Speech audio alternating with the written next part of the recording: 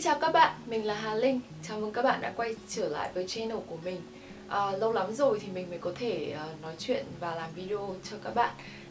Vì thời gian vừa rồi thì mình rất là bận.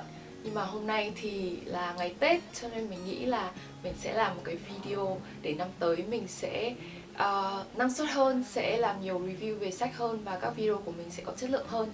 Thế nên là chúng mình cùng bắt đầu luôn nhé.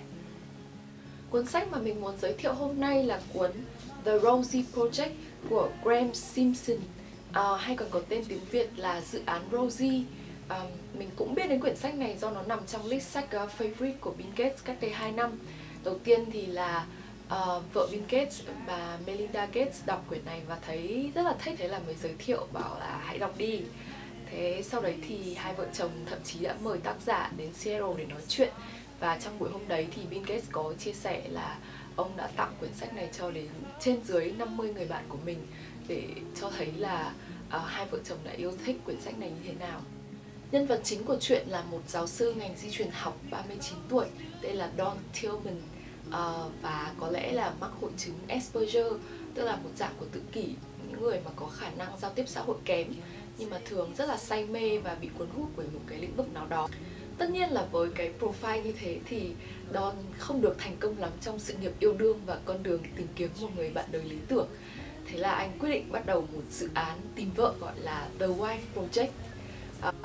Đầu tiên thì anh đã lên mạng, lên các trang online dating và tạo ra một cái profile.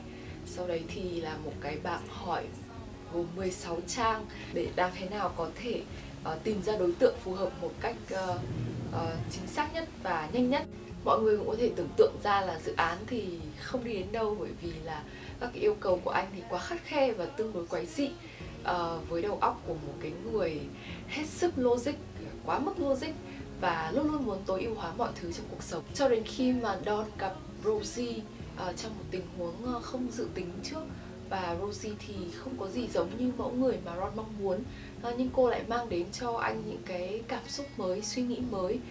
Cuộc sống của Rosie thì cũng khá phức tạp, cô có những vấn đề liên quan đến gia đình và đã tìm đến Don để nhờ giúp tìm kiếm người cha đẻ của mình. Từ đó thì dự án tìm vợ của Don biến thành dự án tìm cha, The Father Project, và đưa đến những gắn kết, những chia sẻ giữa hai người với nhau.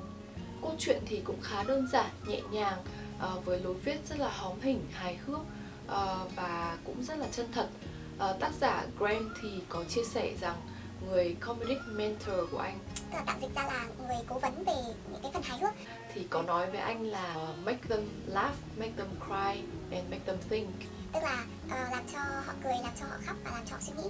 Thì mình thấy là tất cả những cái yếu tố đấy đều có trong cuốn sách này. Ngoài những tình tiết rất hài hước, dí dỏm và kiểu rất buồn cười theo một cách nerdy, thì tác giả cũng có đẩy những cái tâm lý của nhân vật lên cao trào, mô tả những cái cảm xúc, suy nghĩ thật thà, ngô nghê của Don một cách rất là tinh tế và sâu sắc.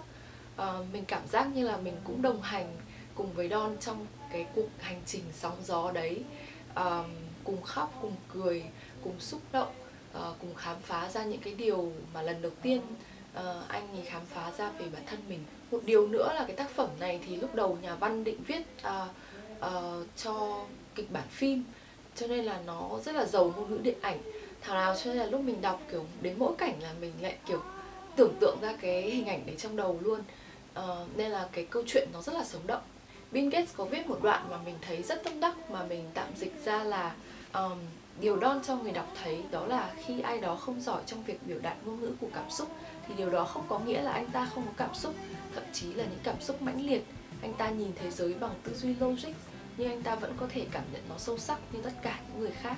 Mình thấy nhận xét của Bill Gates có thể dùng để tổng kết lại cuốn sách này một cách rất là xuất sắc.